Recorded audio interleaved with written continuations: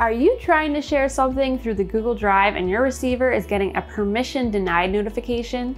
Hi, Taylor here with Financial Potion, where video is your financial potion. To never miss out on a video, please make sure you're subscribed to our channel and click on that bell so you're notified when a new video is uploaded.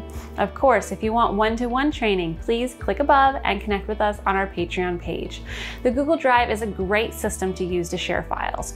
We use the Google Drive whenever we're trying to get videos approved or are delivering final videos. Sometimes when we share the files, it will say permission denied to the person trying to receive it, and it will say that when they try to share the link with someone else. Just advise the person to request access, and then that will send the notification to the original sender to grant that access. After a click of a button, the person will be able to view the videos and download the files if you give them permission to do so. Also, if you know ahead of time the person is going to be sharing the files with other people, go to Advanced and then choose on Anyone with the link. Then anyone who has the link can access the file without a sign-in required. Choose this if you want them to be able to edit or view the video without that sign-in.